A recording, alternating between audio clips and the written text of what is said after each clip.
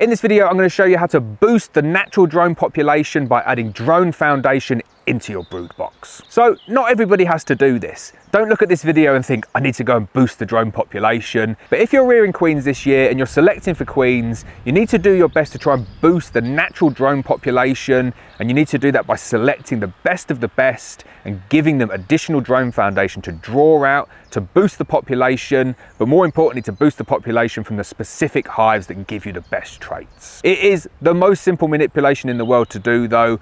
All we're going to do, we're going to take a frame of drone foundation, we're going to place it into the middle of a brood box, we're going to let the bees draw that out, the queen will go, she'll lay it up, especially this time of year, doesn't take long at all, and then within a couple of weeks you'll go back and you'll be able to see a frame full of completely capped drone brood. I would recommend for each colony maybe 1 to 2 frames depending on your sizes. If you're on 14 by 12, I would suggest just a single frame is sufficient.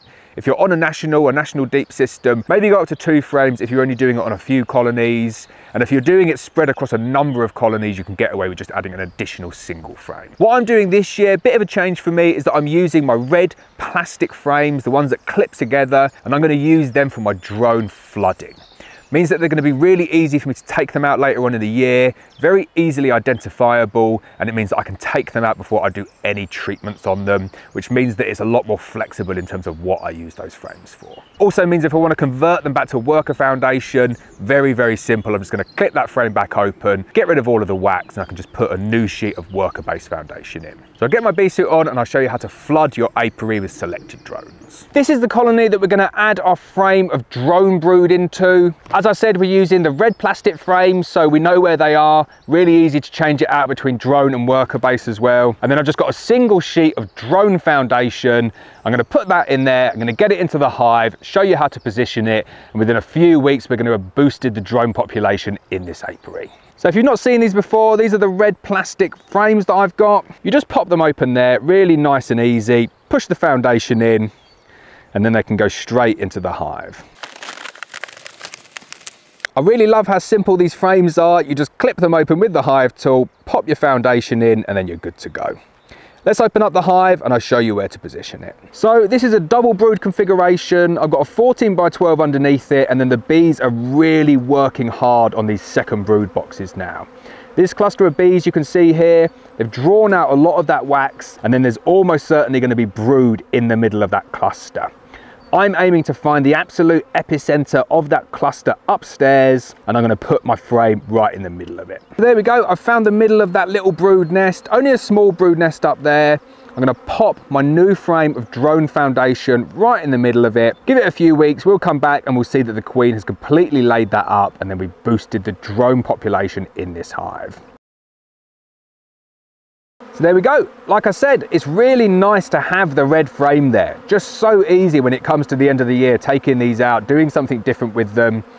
Okay, you could mark them up on the top, but I really like the ability to switch out and switch the different bases. And once you get to the end of the year, you might not want your drone foundation in there. You can take it out, change it for something else. So we'll fast forward a few weeks and I'll show you just how quickly they're going to have filled out all of that drone brood.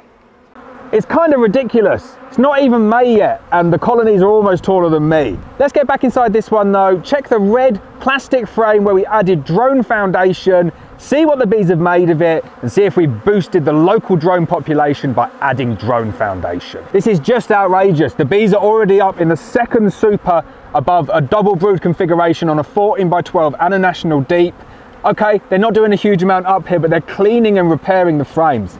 Just crazy. And then the box below, even more so. They're really repairing it, getting ready for some good spring flows. So here's the brood nest. Really easy to see, isn't it? That red frame sticking out.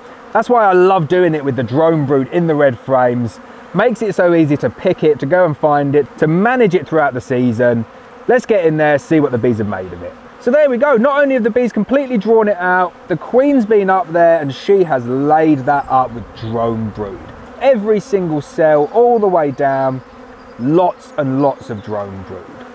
It's as easy as that. I won't labour the point. If you've got a good colony, you want to flood it with good drones, get yourself some drone foundation, mark up the frames that you want to do it in, stick it in the brood box early in the year, and the bees just cannot resist drawing it out, filling it with drone brood, and flooding the air with good quality local drones. Really happy with that. I'm definitely going to stick with these red plastic frames just for my drone brood. Makes the management so much easier, and it means that when you're doing your queen rearing, when you're flooding that local area, you can select the colonies to boost that local drone population to give you a better chance of getting good mating success, but also passing on the genetics that are good. If you want to check out my queen rearing video following Michael Palmer's 10/10 method, check out this video here. It gives you all of the steps from cell starters to cell finishers to mated queens.